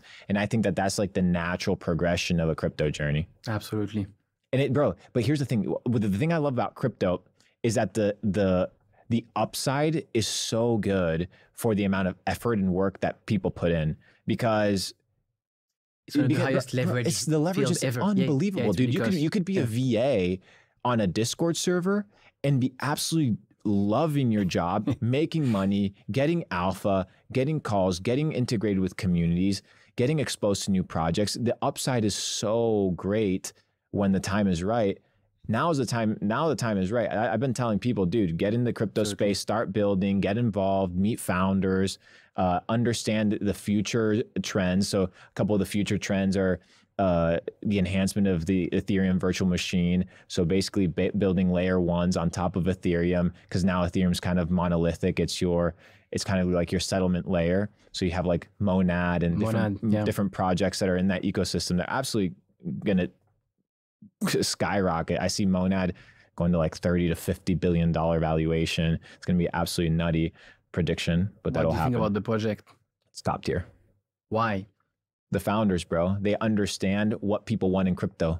People want high frequency trading with no fees, with low fees. So they created an ecosystem where they can bundle all of that and then deploy it to your settlement layer. And now instead of having everybody pay fucking $100 worth of ETH in order to have a transaction go through, now you create an experience that is actually nice. That's why Solana has become so popular. Absolutely. It's because it allows high frequency trading. And one of the founders of Solana was very specific. He said, we built this product specifically for people that want to trade, $5 on a specific trade, or $2 or $10. You can't do that on Ethereum. That's why Binance Smart Chain became popular, but Binance Smart Chain is centralized. Now Binance has like this government oversight. So that's kind of dwindling. The BUSD is no longer a thing. So now you have Solana taking over. Solana is absolutely crushing, not only because of Solana, but because they've done really good at building products around it, like the Phantom wallet, which is the best wallet that exists right now. You have Jupiter Exchange, which is kind of like your ability to trade in the best DeFi format possible. So now you see a lot of people that are making crypto relevant to what people actually want. The reason Robinhood was dope was because you could hop in there on your phone and in 10 minutes buy a stock. Absolutely. User experience, which in crypto is so bad. But it's getting better. It's getting better. It's getting super good. On Solana, you said you had dinner with the founder of Jupiter, right? What do you think of the exchange? Do you think it's going to take over Uniswap? Do you think it's just for other kind of people? Yeah.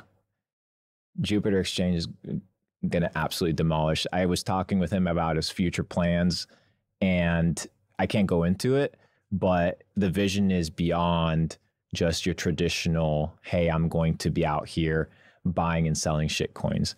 The dude wants to introduce foreign exchange remittance.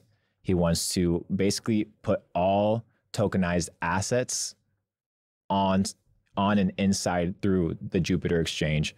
NFTs, DEX, it's going to be a behemoth. Uniswap will not be able to compete. No chance. There's another project we have to talk about. Tell me. You wrote, the e-com kids came into crypto and took over Web3 in 1 year. Stop fading the penguins.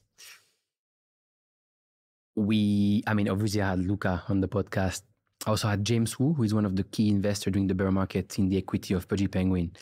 We had Alex, who is an advisor, Alex Vanevic, the founder of CEO of Nansen, who is an advisor, mega Pudgy Penguin fan. I'm a big fan. You also said there is no second best. There is no second best. And when you meet the dude, like it's so obvious, right? And also, because most projects are shit, right? There's nothing behind it. So if there's one who is like, hey, let's build something, let's create actual revenue that is not crypto geek related, but it's real world related, it's going to make a massive difference. You and Luca share similar backgrounds also, kind of a difficult childhood, dropshipping, e-com, crypto, and you live in the same place, Miami. I live in Puerto Rico. He told me he told me he told me to go to Miami, but he was one of the first guys to move to Miami before it was cool. I just decided to go a little bit more south for tax purposes. Why are you so bullish on Pudgy Penguins? I mean, I'm an equity shareholder in Pudgy. It was not an investment in the project. It was me betting on Luca. So Luca used to run a lot of e-commerce for a lot of top tier influencers out in LA. And he was, making multiple six figures every single day.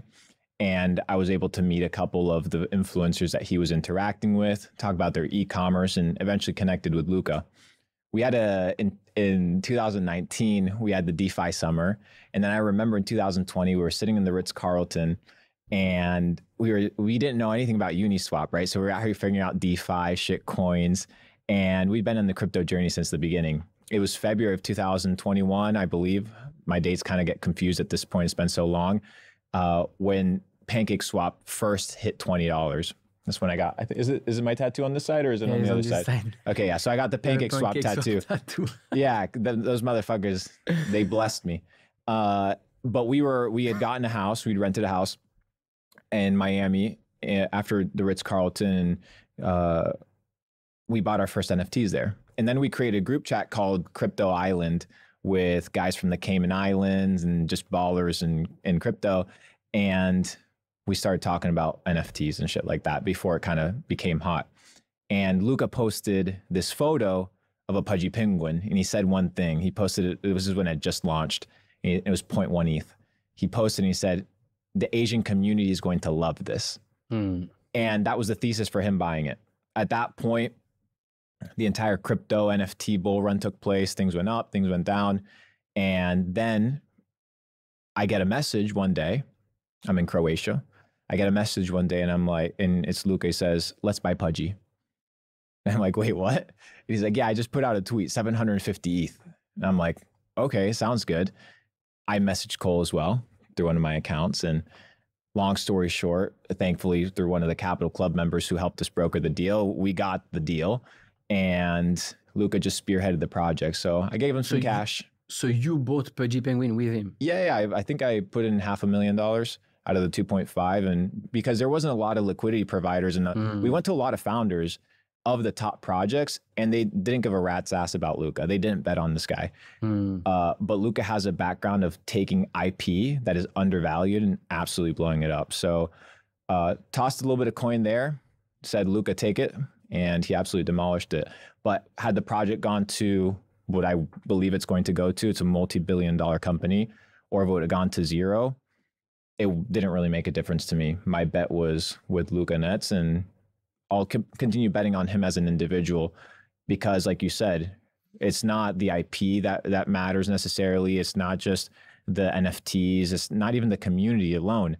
It's the people that are carrying it, right? It's the individuals that are running the project. And when you have somebody that, once again, understands sales and understands marketing and distribution, which are the two keys, you win. He said the exact same during the podcast. So before, when you said that, if you can have the best project, if you don't understand distribution and marketing and sales, it's not going to, he said the exact same, right? It was the absolute most important. In the and background, no one understands that in crypto, basically. It's like because like I said, you can have a great product, but if nobody sees it, it doesn't really make a difference. Yeah. So the e-com kid came in and just absolutely took over, and it just made absolute sense. Where do you think Pudgy is going? 100 ETH. 100 ETH. Yeah. It's this cycle? The cycle. I mean, it's you can no longer value it as an NFT company. Absolutely agree. It'll compete with the likes of Hello Kitty. It'll compete with the likes of Mickey Mouse. It'll compete with the likes of the highest IPs in the world. And you have the premium of crypto on the top, which is like all the speculation part. If you're like, because there's a bull run, there's NFT bull run. So we benefit in the good times from the actual premium, crypto premium, which is pretty amazing. Is there another crypto project or community that you're super bullish on? That's out there today, right? Not something like super private or Yeah, I mean, that's out there today. My 4 bets are very straightforward: Pudgy Penguins, Monad, and Jupiter Exchange. To me, those 3 are just absolute leading fire horses. They're just going to trail the path for what it means to build high quality decentralized finance projects, what it's going to be to rebuild on top of Ethereum a good user experience for Monad. And then Pudgy Penguins, like I talked about my predictions for 2024, Pudgy Penguins will not only flip Bored Ape Yacht Club, it'll make the acquisition of Artifact Studios look like a peanut when it's all said and done. So in crypto, we have these crazy booms and busts, right? And when everything busts. Like 2022 was really bad. And so even for me, I was a big Luna holder. I had like 7 million that turned into $5 in 2 days. And so when something like that happens, and I have some friends, like one who had 250 mil turned into like probably $500. When things like that happen, I mean, obviously you feel fucking stupid and you start to wonder like, hey, like, was it all just luck? All my businesses, all my investing, all that. So you need to kind of feel the pain, right?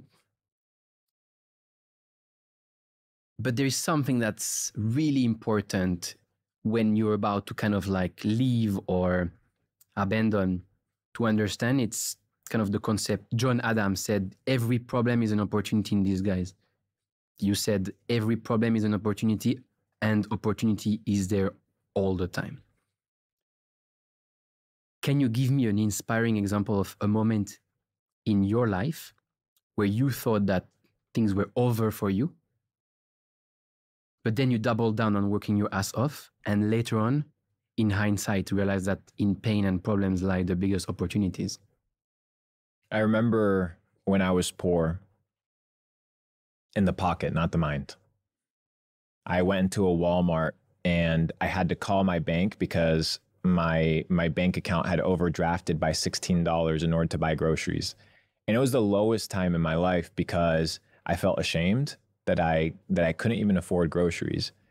And at that time, I could have gotten a regular job. At that time, I could have said, fuck this shit, I'm going to quit. I could have said, oh, this is another person's fault. But I looked at that situation and I said, I never want to experience this ever again. And the first thing that I did was buy the book, Reminiscence of a Stock Operator.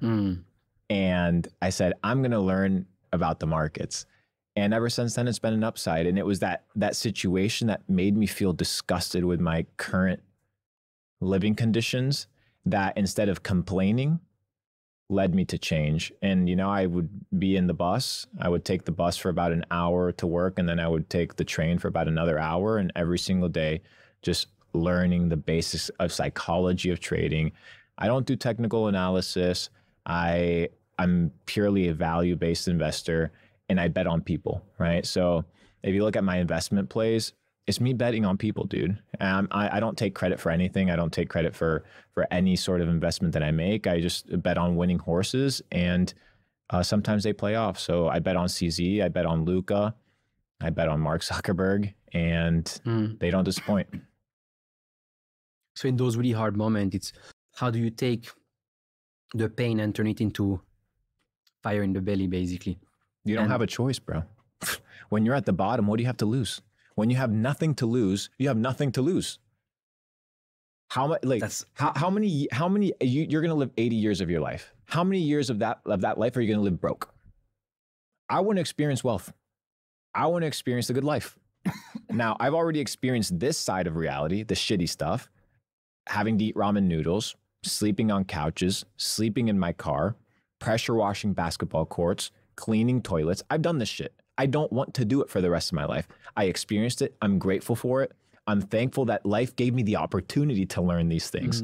But it doesn't mean that that's what I want to live for the rest of my life. So it's not, oh, me, poor me, dude. My life has been just blessings on blessings on blessings. I'm glad I wasn't born in some country in the middle of Africa or in the Congo where I have to mine lithium out of the ground, or that I'm getting bombed in the middle of nowhere because of my beliefs, or because the United States decided that they wanted to free my country, right? So just the fact that I have the opportunity to wake up, I'm healthy, it's a blessing. And I think that the fundamental shift is two things. One is a good attitude.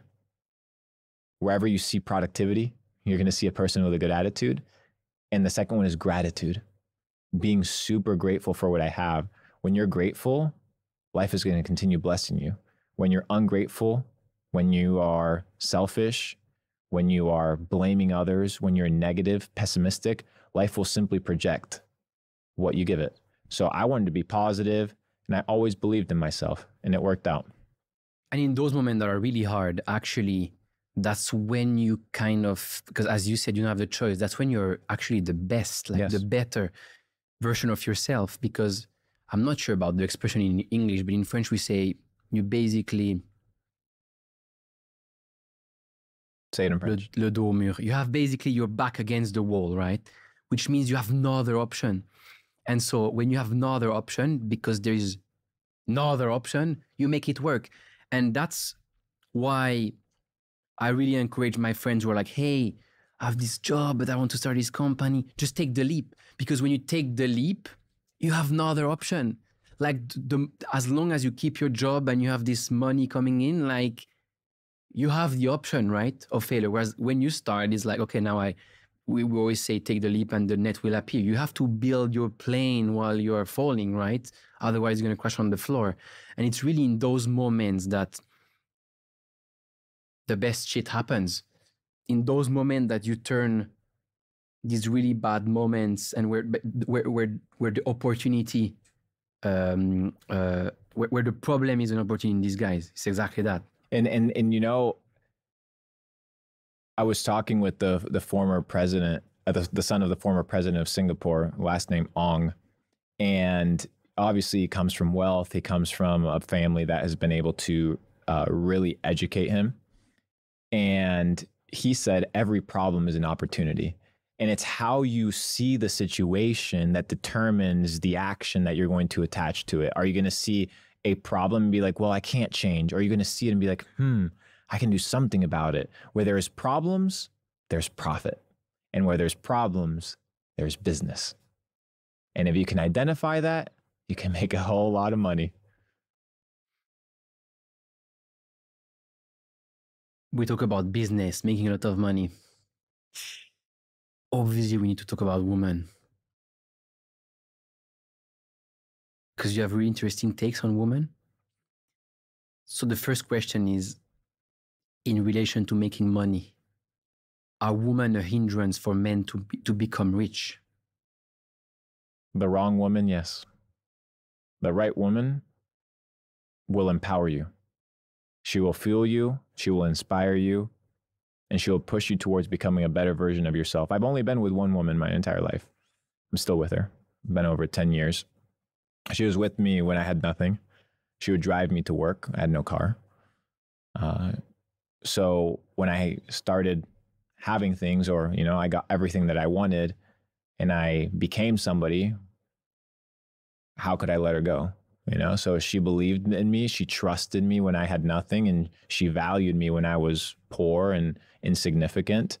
And now that I've achieved some sort of success in some way, shape, or form, it's only fair that I bring her along for the journey. So my perspective is very simple. Find individuals that will empower you. And if you can find a partner that loves you for who you are, but also empowers you to become a better version of yourself, stick close to that person, be loyal, be honest, be kind, be authentic, and keep those people around, because there's not too many people in life that are gonna want the best for you.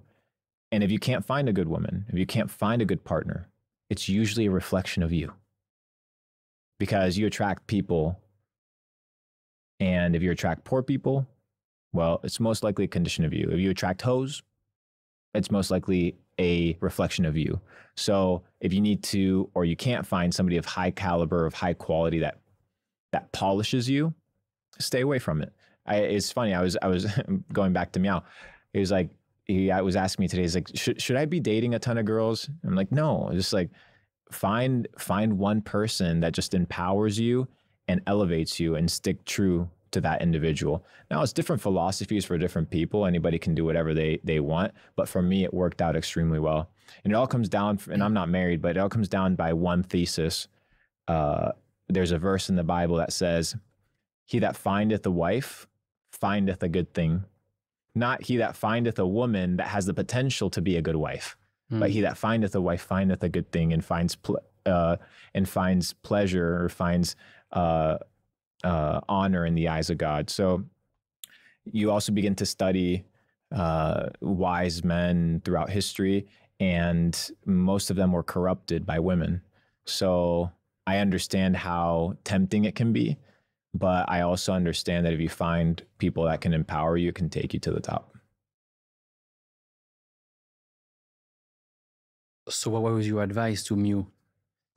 Because especially in today's world, and that's something that Andrew talks about, which is as a man, right? The game is very different.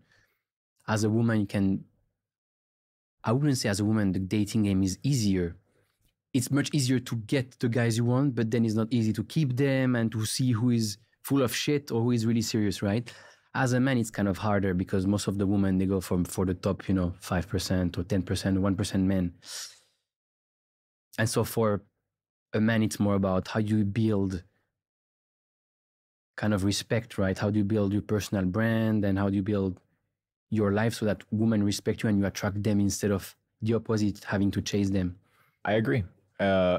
Especially if you're building things, you don't have time to date like crazy. It's impossible. I agree. Just that it's a job in itself. Just dating around. Yeah, I mean, it's imagine you have to entertain 10 women. Like that's a lot of maintenance. It's like having to entertain 10 multiple different things.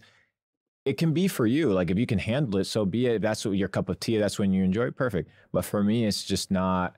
It's not an ethos that I've operated or that I've enjoyed. And I've talked to Andrew about it. We haven't talked in a while, but I've talked to him about it. I was like, hey, when are you going to settle with one girl? And we chuckled about it. We laughed about it when I was out in Romania.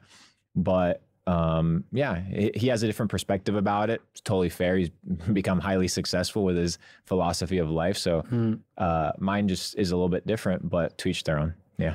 What should be the priority for a man? Taking care of your family, wife and children, or pursuing your mission at the cost of not seeing the ones you love and care for? Live a life of balance. Why not both? Why not both? Why not, divide your time into all the things that you enjoy? Why not divide your time and your attention into multiple areas of life that are valuable to you?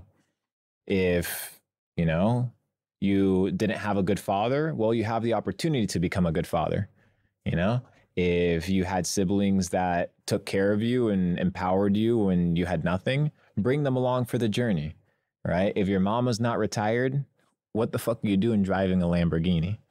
So it's all about perspective. There's priorities, and different people have different priorities, but I think that there's a novelty in finding balance and understanding that there's a beauty of sharing success with your family. There's a beauty of seeing your family winning with you. And even though they may not help in the sense of your business, they took care of you for fucking so long. You owe it to them to give them a great life. And yeah, I think you can have both. That's that. And I'm a living testament of it. My parents I pay their salary. My parents work within my organization. They're basically retired. I'm not going to retire them. Oh, just go play bingo all day. They don't want that. They want to be involved in what we do. They want to be involved in the ecosystem. They want to see us develop. So why not take care of them? And I think that there is a beautiful balance in taking care of your friends, taking care of your family, taking care of your loved ones, and still pursuing your dreams and your goals. I don't think that you have to sacrifice one or the other to have the other. What do you think about the more kind of materialistic side of things? Watches. I mean, I know you like watches, cars, all that stuff. Do you think it's a moment that everyone who kind of like builds wealth has to go through to realize, oh man, Luca was saying the same actually. I was like, oh man, I'm so fucking stupid. I bought this car there. It made no sense. Like, what's your view on that? It all depends on what you enjoy. I kind of went into the watch game after NFTs because I was like, oh, cool. Like I can start collecting. I got interested in the space. I kind of had some boys that were reselling watches. So I built a $1.25 million watch collection, but I only wear 2 of the watches. So it's like, I'm there sitting and I'm like, was it a little bit of a waste that I have all these watches sitting in the vault? Did I like, okay, it's a good investment. Yeah, that's cool. But do I need these things? And then I have $1 million Pokemon collection. I'm like, okay, like what the fuck am I doing with the Pokemon collection? And then I bought a $4 million house and I'm like, there's people coming into my house every single day. And I have gardeners and I have cleaners and it feels like a hotel. So I sold the house. And then I was like, I want to be light in baggage. I want to be able to move. I want to have that flexibility. So I started getting rid of a lot of my material possessions to simply be able to free up my mental real estate. Because when I had a small fleet of cars, I got rid of them because maintenance, focusing on making sure that they're taken care of. Same thing with the real estate. I think real estate is a great investment vehicle, but I don't want to manage properties. I don't want to have to worry about maintenance. Yeah, other people can do that for sure, but it's just not my cup of tea. I want to be light of baggage. I want to be able to be free flowing. I like to travel the world. I like to stay in hotels. Like I like to be free. And that means that sometimes material possessions hold you down from achieving great things. So I want to stay away from things that I really don't need. Miyamoto Musashi famously said, get rid of things that are of no use. So if something doesn't serve you anymore, and maybe it served you in the past, you don't have to be attached to that thing. And so if he says, and he's a great samurai philosopher, but he says, don't do things that are of no use. And I begin to explore that philosophy and I begin to only do the things that are useful. And I begin to not realize that my success is attached to materialistic things. They don't determine me. They don't determine my identity. Yeah, I understand the perspective of playing the game. You know, you sit down, you have a $50,000 watch. Somebody may look at you in a different way. But I've never sat across from a billionaire, and I've sat down across 6, and they look at my watch and be like, I want to listen to this guy because of what he's wearing or what he's doing. Most of them, you could see them walking down the street, and you wouldn't even recognize them as billionaires. Very low key. Absolutely. The most successful people, super low key. Because they have nothing to prove. Absolutely. You know, one of my business partners, we have a crypto fund, and he invested in Bitcoin sub $1, 2011. But he dresses like a bum, you know, and he's my boy, but he has nothing to prove. And you look how he travels, very light, very simple, easygoing. And that just shows a level of confidence that money does buy. Absolutely. It's a level of confidence that money actually buys, but you see it exemplified through the simplicity of life. And Leonardo da Vinci famously said, which is one of my favorite quotes of all time, he said, simplicity is the ultimate sophistication. Being able to simplify your life in such an incredible way that it's so easy to live. I think there is this meme that I saw the other day. It's so funny. It's basically poor, no car. Middle class, average car. Rich, Lambo. Wealthy, no car. Basically, it's exactly that, right? And so you kind of, and the common topic that I have with most people who come on this podcast who made, most of them, they made hundreds of millions or billions. And they're super humble, super chill. And most of them, they went through this kind of like entire loop, right? Or this kind of like life round tripping or happiness round tripping, which is, hey, I thought I needed all that stuff. I'm building towards that. I'm making all this money, just to realize that it's back to like the basic things. And it might sound like a cliche or, oh yeah, the basic things make you happy. But if you can't be happy with a coffee, you're not gonna be happy with a jet, right? So it's just like all these people making the same realization that at the end of the day, yes, obviously you want to have a minimum amount of money, which we talked about before. We all have goals based on our lifestyle and all that stuff, right? But there is a threshold or a certain amount above which doesn't make any difference, and happiness will never come from that. Yeah, and also understanding that it's not just happiness, but your identity isn't attached to those things. And you know, sometimes I talk about like my crypto losses, you know, but my identity isn't even attached to my crypto losses. It's not attached to my crypto wins. It's not attached to my investment wins or my investment losses, what I have, what I don't have. It's simply, am I pursuing my fullest potential? Am I being authentic with myself? Am I an actual person that is true to my values? And it goes back to what I said in the beginning. When it's all said and done, I'm laying on my deathbed. Can I look at myself individually and say, you did well, you succeeded, you didn't compromise your values? There's a verse that says, what does a man prosper if he gains the whole world and loses his own soul? Nothing. So I don't want to gain everything and lose myself in the process. And I think that there's a massive virtue in accomplishing that. And that's why I don't attach my identity to my wins, to my losses.